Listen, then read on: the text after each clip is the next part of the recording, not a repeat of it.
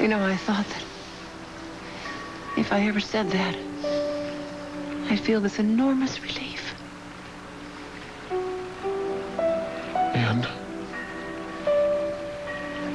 And I don't. I just feel confused and a little frightened. We'll get past that.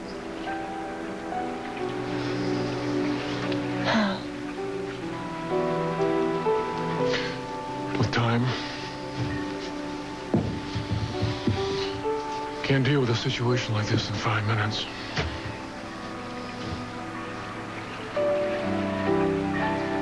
Look at that.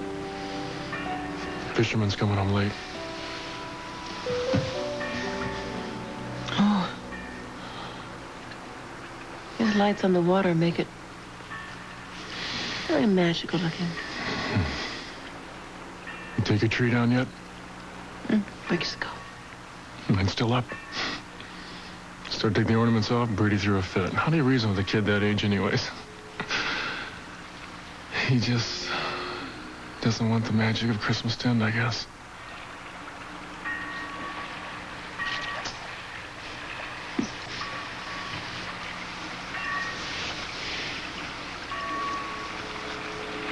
Still wearing the charm bracelet I gave you? Yes, I am. I love it. It's my favorite piece of jewelry. You know, I must have looked at this watch for over 100 hours. I'm so glad I was there when you needed me. You saved my life, you know. And in a way, you saved mine, too.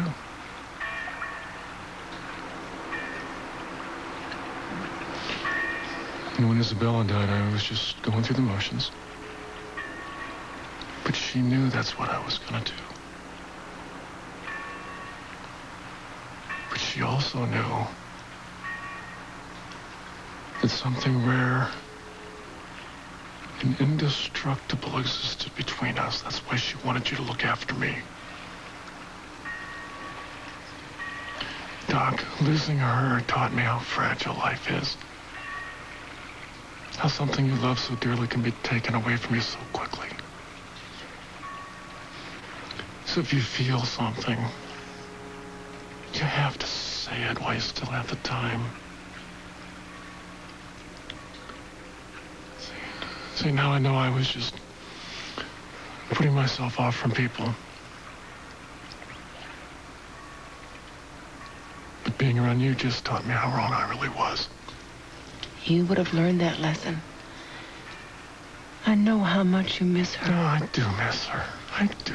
I'm still mourning her, I'm sure. I don't know. Maybe I just need to connect with somebody.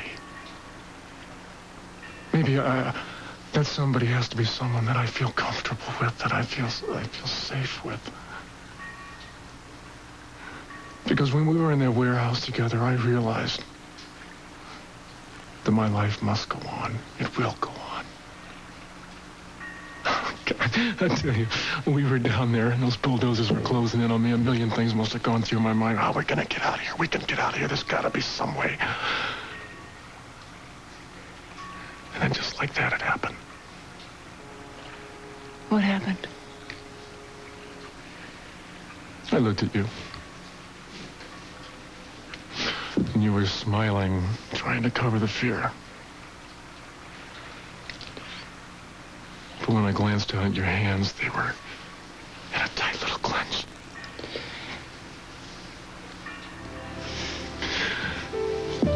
You always made a tight little clench when you were afraid of something.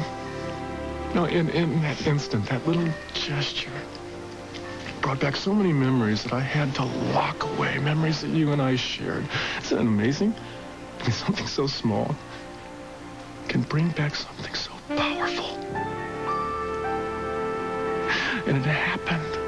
And at that moment, I knew that I would rather die than ever let anything happen to you because I still loved you that much. God. Yeah, I'm sorry. Look, I don't mean to get emotional here, but sometimes it's easier to explain these emotions than control them. We can't keep talking about this. We can't keep... reliving these memories, or we're going to be in very bad trouble. We'll be out of control.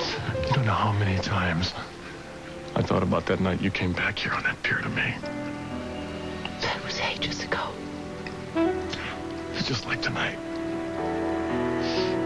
Maybe a little more mist in the air, but the river smelled the same. I didn't have any idea what I was looking for that night. And I found you. I can still remember the moment that I turned around and I saw you standing there.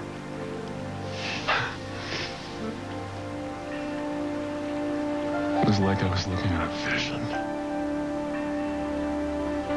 I couldn't believe you were real.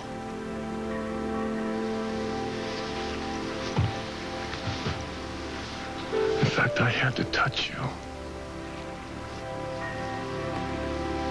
Just to make sure you were real. And in that second, time stopped. With everything else that was going on in my life at that moment, the world just went away.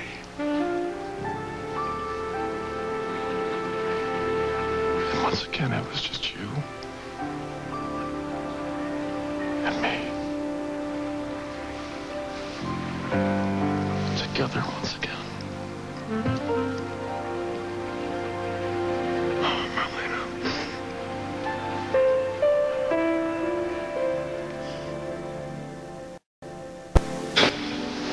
Oh, we can't do that. We can't do that. I am married to Roman. I love Roman. I would never, ever hurt him or my marriage. I understand that. It's one of the reasons it was so difficult to reach my decision. Because of Roman. The children. The family, it's like my own family. I'd never do anything to hurt them. But where does it leave us? Nowhere. We can't let the past ruin the future. I am married to Roman. We have a family. And you have...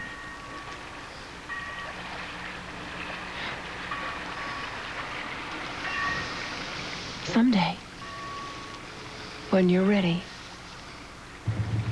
you'll meet somebody. And you'll fall in love. And she will love you.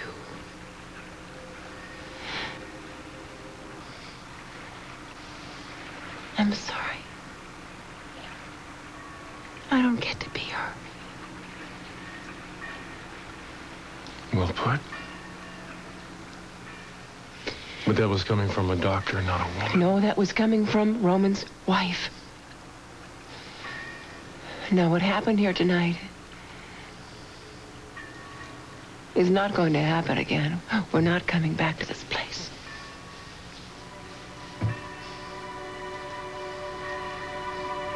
John? If that's the way you want it.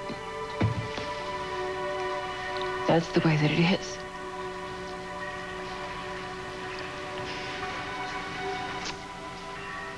Well, then I guess we'll just have to walk away. Yes.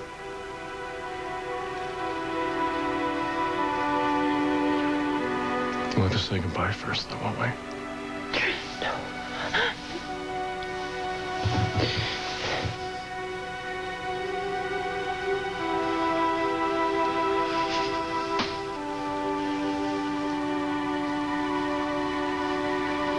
I'm cold.